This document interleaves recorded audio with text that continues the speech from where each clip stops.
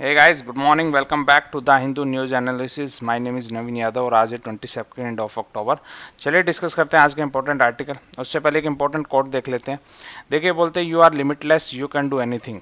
ये देखिए लिमिट कैसे आती है. लिमिट इंसान खुद डिसाइड करता है. किसी की लिमिट होती है कि मुझे ये क्लर्क का एग्जाम क्लियर करना है, ठीक है.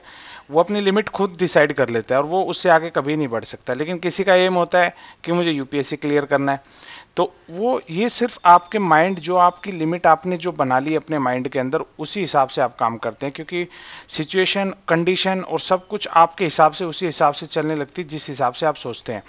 तो आप एम कभी भी छोटा मत रखिए. छोटा एम रखेंगे आप छोटा ही रह जाएंगे या उससे नीचे लेवल का ही मिलेगा. हमेशा जो टारगेट है वो ऊपर का ही रखिए, राइट. क्योंकि देखिए एक किसी लैंप पोस्ट को भी आप पत्थर मार रहे हैं, ठीक है.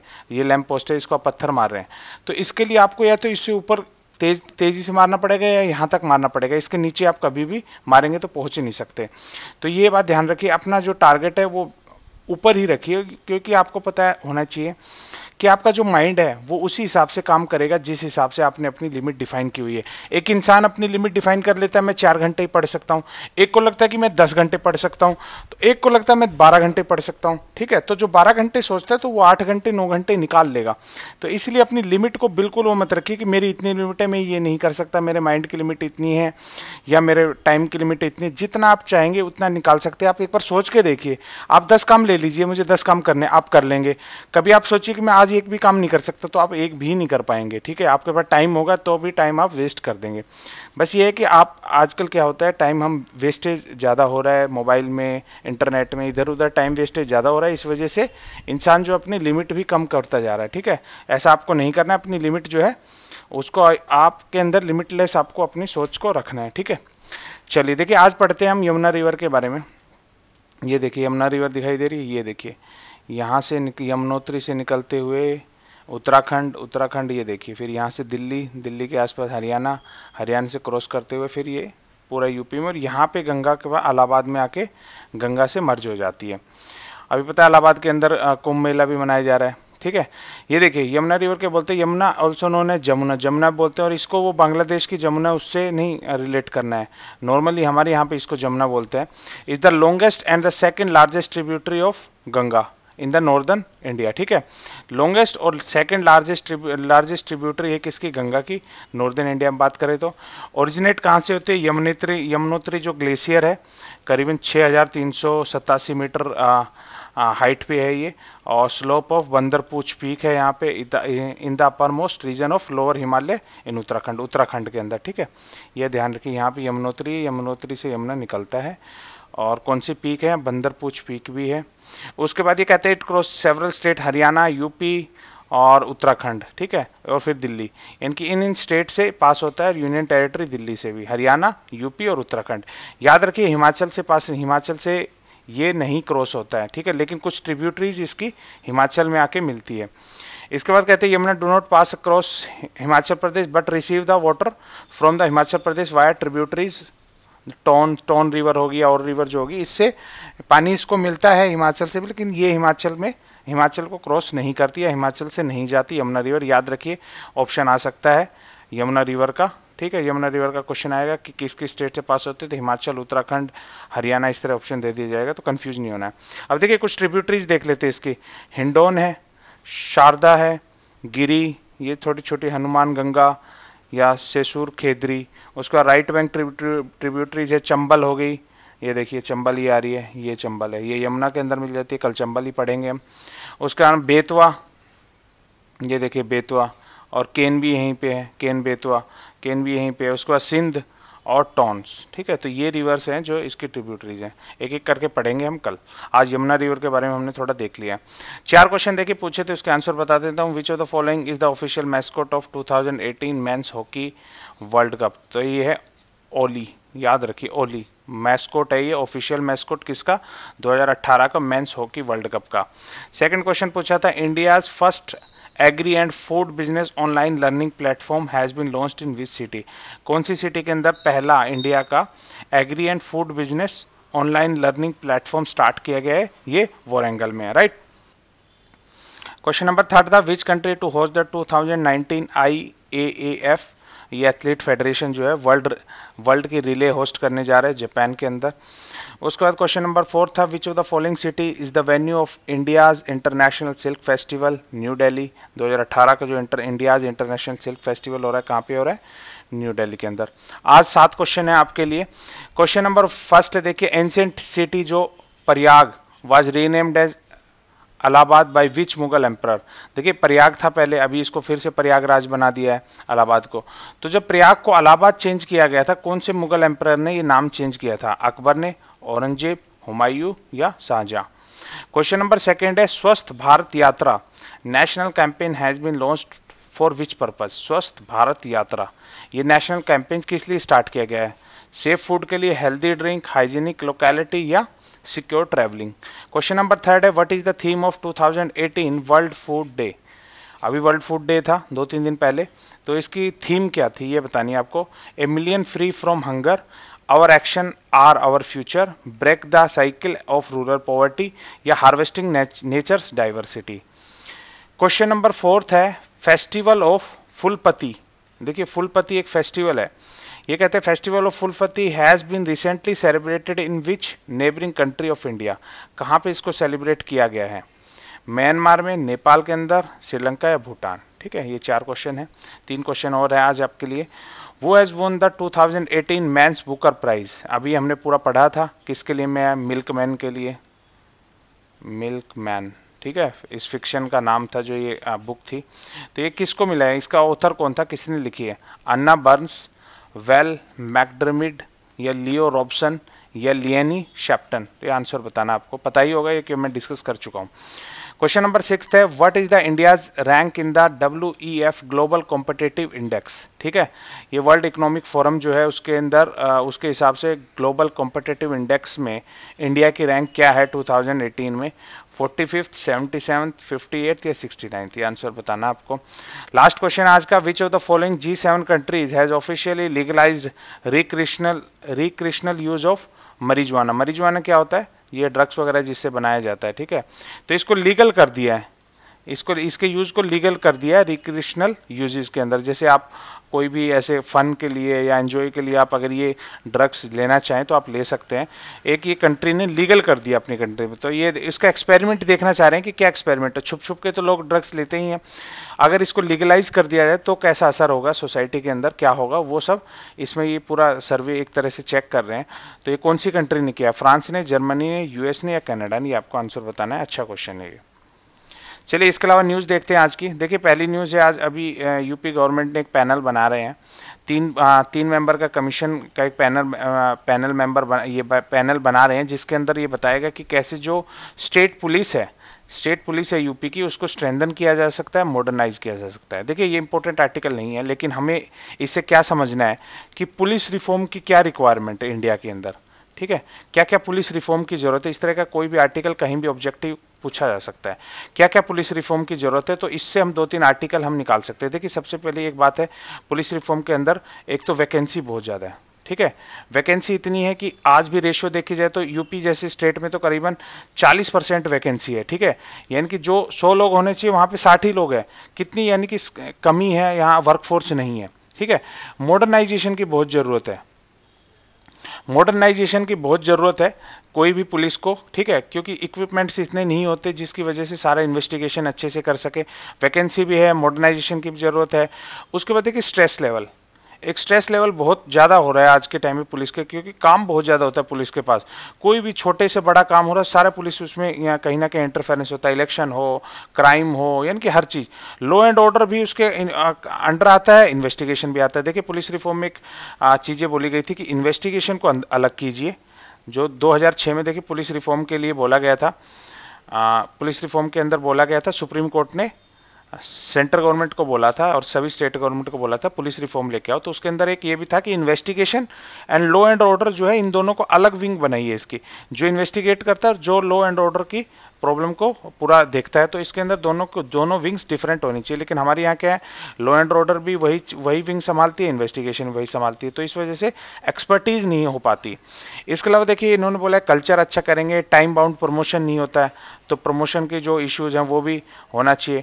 टेन्योर जो होना चाहिए फिक्स होना चाहिए, ये भी पुलिस रिफॉर्म के अंदर 2006 में जो बोला है सुप्रीम कोर्ट ने, टेन्योर फिक्स होना चाहिए। जैसे बड़े ऑफिशियल्स होते हैं उनको यह नहीं होना चाहिए कि आया और 6 महीने में उनको निकाल दिया, 2 साल का मिनिमम टेन्योर इनका होना चाहिए। तो इस तरह के कुछ चीज़ें हैं, आपको पता होनी चाहिए पुलिस रिफॉर्म में क्या क्या अलाउंसेज वगैरह देना चाहिए, ठीक है, मेडिकल रिम्बर्समेंट और ये सब चीज़ें बोल रहे हैं।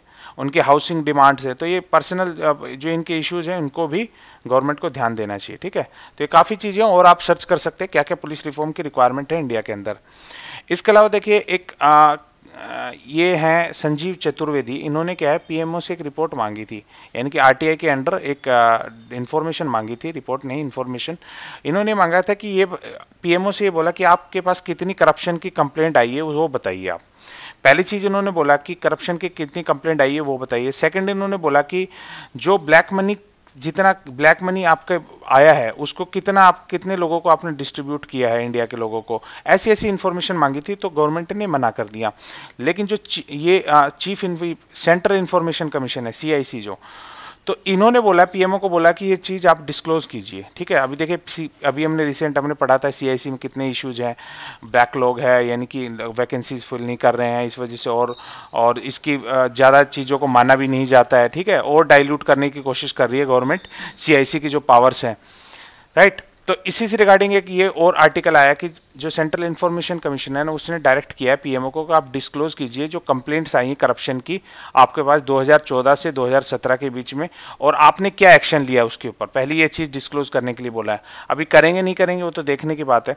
और देखिए ये आपको पता होना चाहिए जो चीफ इंफॉर्मेशन कमीशन कौन है, हमारे राधा कृष्ण माथुर है, ठीक है, राधा कृष्ण माथुर ये चीफ इंफॉर्मेशन कमीशन है। और देखिए उसके अलावा क्या बोला सेंट्रल इंफॉर्मेशन कमीशन ने कि आप इंफॉर्मेशन शेयर कीजिए कितना quantum and value of black money bought from the abroad, कितना ब्लैक मनी आया है बाहर से और बीजेपी के टेन्योर में। और उसके बाद along with the record effort to made in this direction, उसके बाद आप बोला है order ask the PM to disclose the information related to deposit maids by government in bank account of Indian citizen. अब ये बोल रहे हैं देखिए एक बोला था 15-15 लाख सबके अकाउंट में आ जाएंगे, तो 3 इन्फॉर्मेशन इन्होंने मांगी। सबसे पहले इन्फॉर्मेशन कौन कौन सी करप्शन की आपके पास कंप्लेंट आई है, सेकंड कितना ब्लैक मनी बाहर से आया है और आपने क्या एक्शन लिया, ठीक है, सेकंड चीज। थर्ड चीज इन्होंने बोला कि जो ब्लैक मनी आया है उसको कितने को आपने डिस्ट्रीब्यूट किया है इंडियन जो है लोगों के बैंक अकाउंट। 3 इन्फॉर्मेशन मांगी, तीनों इन्होंने मना कर दी। तो अभी इसके ऊपर देखिए सीआईसी ने बोला कि सेंट्रल इन्फॉर्मेशन कमीशन ने कि आप ये इन्फॉर्मेशन दीजिए और ये देनी पड़ेगी। अभी आगे तो देखिए गवर्नमेंट वैसे सीआईसी को इतना सीरियस लेती नहीं है। इसके अलावा देखिए बहुत इंपॉर्टेंट ये आर्टिकल है। अभी देखिए एक पैक्ट हुआ था, आपको पता है कोल्ड वार स्टार्ट हुआ था, ठीक है, शीत युद्ध जिसको बोलते हैं। कोल्ड वार स्टार्ट हुआ वर्ल्ड वार के बाद, और मेजर पावर जो थी रशिया और यूएस, ठीक है, इनके बीच में कोल्ड वार स्टार्ट हुआ। सारी दोनों कंट्रीज कोशिश कर रही थी जो और कंट्रीज हैं उनको अपने पाले में ले ले। इसी के ऊपर आपको पता है नाम के बारे में हम डिस्कस कर चुके हैं, नॉन अलाइन मूवमेंट बना पूरा, ठीक है। तो लेकिन अभी क्या हुआ इस टाइम कुछ ट्रीटीज भी हुई। ये ट्रीटी हुई कि हम दोनों कंट्रीज जो है एक तरह से आर्म रेस नहीं लगाएगी, यानी कि आर्म्स ज़्यादा से ज़्यादा नहीं बनाएंगी, क्योंकि उस समय क्या होता कोल्ड वार में लड़ाई तो हो नहीं रही थी, लेकिन ये होता कौन ज़्यादा अपने जो है मिसाइल्स बनाएगा, कौन ज़्यादा अपने न्यूक्लियर वॉर हेड बनाएगा। तो एक आर्म रेस स्टार्ट हो गई थी, तो उसी को रोकने के लिए कुछ ट्रीटी हुई थी अगर आपको पता हो, जैसे कोल्ड स्टार्ट ट्रीटी के बारे में हमने पढ़ा है, ठीक है, start treaty, new start treaty हुई उसके बाद। ताकि इन स्टार्ट ट्रीटी में क्या था कि जो आर्म रेस है उसको कम किया जाएगा, यानी कि कम आर्म्स बनाए जाएंगे, कि लिमिटेड एक बना दिया कि इतने से ज़्यादा आर्म्स आप नहीं बना सकते, आर्म्स एंड एमिनेशन। तो इसी के ऊपर एक और जो ट्रीटी साइन हुई थी उसका नाम है intermediate range nuclear force treaty, INF, right. ये देखिए INF, intermediate range nuclear force treaty. ये रशिया और यूएस के बीच में साइन हुई, और इसके बीच में ये था कि जो छोटी मिसाइल्स होती हैं, ठीक है, शॉर्ट एंड मीडियम रेंज की जो मिसाइल्स होती हैं न्यूक्लियर मिसाइल, वो अभी नहीं बनाएंगे हम, यानी कि उसकी एक लिमिट निर्धारित कर दी, इतनी से ज़्यादा नहीं बनाएंगे। ये कब हुआ 1987 में ये ट्रीटी साइन हुई थी, और इसको ये था कि आर्म रेस जो चल गई है 2 सुपर पावर के बीच में उसको रोका जाए, राइट। लेकिन ऐसा देखिए अभी क्या हुआ है, ट्रंप को तो आप जानते हैं, ट्रंप ने साफ बोल दिया कि हम इस ट्रीटी से बाहर निकल रहे हैं। इन्होंने क्या रीजन दिया, इन्होंने बोला कि रशिया आज भी जैसे नोवेटर 9 M729 मिसाइल बना रही है, जिसको SSC 8 भी बोलते हैं। तो ये बोल रहे हैं कि यूरोप पे ये पूरा यूरोप को स्ट्राइक कर सकते हैं और इसकी रेंज जो है वो बहुत बड़ी है, ठीक है, 500 से 5000 के बीच में रेंज। देखिए ये रेंज 500 से 5000 के बीच में जो मिसाइल्स की रेंज थी, इनको इनके रोकने के लिए, इनके ऊपर बैन लगाने के लिए ट्रीटी साइन हुई थी। लेकिन अब ये बोल रहे हैं कि रशिया के ऊपर एलिगेशन लगाए कि इन्होंने SSC 8 करके एक मिसाइल है तो ये बनाई है और ये बना रहे हैं इसको और आगे बढ़ा रहे हैं, और ये यूरोप के ऊपर भी अटैक कर सकते हैं। तो इस चीज़ का जो एलिगेशन लगाया है, रशिया ने देखिए मना कर दिया कि ऐसा कुछ नहीं है, लेकिन यूएस नहीं माना। यूएस बोला कि हम भी इस ट्रीटी से बाहर आ रहे हैं, हम इस चीज़ को नहीं मानेंगे, क्योंकि रशिया भी इस ट्रीटी की कोई वैल्यू नहीं रख रहा है। देखिए लेकिन रशिया गवर्नमेंट ने बोला कि ये जो यूएस का जो इस तरह के एक्शंस है, हर चीज़ में क्रूडली एक्शन लेना, ब्लंटली एक्शन लेना, यूनिलेटरली खुद से ही एक्शन लेना, कोई भी ट्रीटी है उस ट्रीटी को, देखिए कोई भी ट्रीटी होती है तो उस पर बात होती है, उसके बाद चीज़ें होती है, ये नहीं कि आप मन किया किसी भी ट्रीटी से बाहर आ गए। तो ये बोल रहे हैं कि इस तरह के मैकेनिज्म, ईरान डील में भी यही चीज़ कर रहे हैं, हर चीज़ में ये चीज़ ऐसा कर रहे हैं, तो बिल्कुल ठीक नहीं है और इससे जो है एक सिचुएशन और ग्रेव हो जाएगी, ऐसा रशिया ने वार्न किया यूएस को। अब यूएस भी कहाँ मानने वाला है। इसके अलावा देखिए स्टबल बर्निंग से आर्टिकल है। अभी देखिए आपको पता है काफ़ी विवाद था, ये इशू चल रहा था कि अभी सर्दियाँ आने वाली हैं, अभी जितना भी स्टबल, ये जो आपका पता है धान होता है, धान का जो नीचे का पार्ट होता है उसको जला दिया जाता है ताकि अगली क्रॉप के लिए जो खेत को तैयार किया जा सके। तो इसको जलाने के कारण गवर्नमेंट ने काफ़ी इनिशिएटिव लिए कि कुछ इंस्ट्रूमेंट भी दिए, काफ़ी पैसा रिलीज किया कि इंस्ट्रूमेंट को यूज कीजिए, जो स्टबल होता है, नीचे का बचा हुआ पार्ट होता है, तना, उसको आप यूज कर सकते हैं और उसको काट के जल्दी उसको हटाया जा सकता है मशीन्स के द्वारा, और इंसेंटिव भी दिए थे। लेकिन ये ऐसा हुआ नहीं। अभी भी ये बोलते हैं कम से कम 10 से 20% जो फोग क्रिएट हो जाता है, और फोग से जो स्मोक बनती है दिल्ली के अंदर, ठीक है, तो वो बहुत इशू क्रिएट होता है। सुप्रीम कोर्ट इसके सख्त, सुप्रीम कोर्ट ने काफ़ी एक्शन लिए, गवर्नमेंट ने बोला कि इस बार हम करेंगे, लेकिन गवर्नमेंट के काफ़ी एक्शंस के बाद भी अभी एक रिलीज हुआ था, आपको पता है, सैटेलाइट इमेजेस, तो उसमें देखा गया अब आज भी पंजाब में तो बहुत जगह स्टबल बर्निंग हो रहा है, फार्मर्स इस चीज़ को नहीं मान रहे हैं। तो इसी के ऊपर ये बताते हैं कि देखिए स्टबल को क्या एक उपाय है कि स्टबल जो है उसको वाइबल, इकोनॉमिकली वाइबल बनाना होगा, कैसे उसको बायोफ्यूल सेक्टर में यूज़ किया जा सके। जो नीचे का तना होता है धान का या गेहूं का वगैरह का, तो इस तने को यूज़ किया जा सकता है बायोफ्यूल बनाने में, ठीक है। बायोफ्यूल बनाने में इसको यूज़ करने के लिए गवर्नमेंट ने जैसे नेशनल बायोफ्यूल पॉलिसी लेके आई है, नेशनल पॉलिसी ऑन बायोफ्यूल। इसमें भी ये बोला है कि कंट्री जो है इथेनॉल और बायोफ्यूल जो प्रोडक्ट्स हैं वो ज़्यादा से ज़्यादा बनाएगी, और इसके बेनिफिट्स बहुत हैं। देखिए एक तो बेनिफिट क्या है, स्टबल बर्निंग नहीं होगी, सबसे बड़ा बेनिफिट। उसके बाद ये ग्रीन हाउस इफेक्ट है वो भी कम हो जाएगा, क्योंकि एक तो स्टबल बर्निंग से जो ग्रीन हाउस इफेक्ट होता है, दूसरा अगर इथेनॉल या बायोफ्यूल यूज किया जाएगा तो उससे क्या होगा कि जो पेट्रोल है वो पेट्रोल वगैरह में इसको मिक्स किया जाएगा, या पेट्रोल डीजल की जो है खपत कम होगी, तो उसके कारण भी बहुत ग्रीन हाउस जो है इफेक्ट कम होगा, और इससे क्या होगा, क्लाइमेट चेंज जो है जिसका असर बहुत ज़्यादा अभी देखने को मिल रहा है वो कम होगा। तो इस तरह के कुछ बेनिफिट्स हैं। लेकिन ये प्रॉब्लम क्या बताते हैं कि देखिए अगर स्टबल को बड़े एरिया से काटा भी जाए तो उसको एक जगह से दूसरे जगह ले जाने में जो लॉजिस्टिक प्रॉब्लम्स है, यानी लॉजिस्टिक जो इश्यूज हैं वो बहुत महंगे हैं, और फार्मर्स के लिए या प्राइवेट जो कंपनीज हैं उनके लिए वो सस्ता नहीं पड़ रहा है। अगर वो उससे लेके वो गांव से इसको स्टबल को या तने को लेके और फिर वो बायोफ्यूल बनाता है तो वाइबल नहीं है, आने ले जाने में उसका इतना पैसा लग जाता है। अगर वो बायोफ्यूल बना भी लेता है तो इतना उसको फायदा, यानी कि उसको प्रॉफिट नहीं मिलता, इस वजह से प्राइवेट सेक्टर इस चीज़ में एंटर नहीं कर रहा है।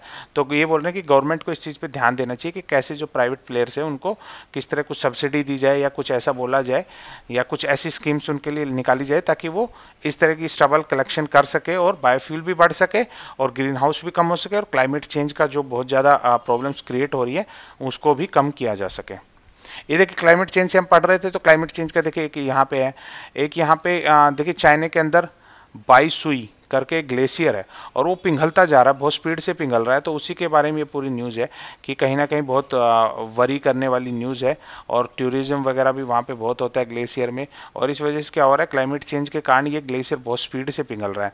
देखिए अगर एक अंदाजे के अकॉर्डिंग बताएं तो करीबन बोलते हैं कि 60% जो ग्लेशियर का मास है वो पिघल चुका है 1982 से, अगर हम देखें तो यही बोल रहे हैं कि जो है 82% जो ग्लेशियर्स हैं उनका अगर सर्वे चाइना के अंदर किया जाए तो रिट्रीट हो रहे हैं। रिट्रीट का मतलब सपोज कीजिए ये यहाँ पे पीक है, ठीक है, ये पीक है, ये कोई ये सपोज कीजिए ये पूरा कोई पूरा पहाड़ है ये, ठीक है, और ये पूरा आइस से कवर्ड है।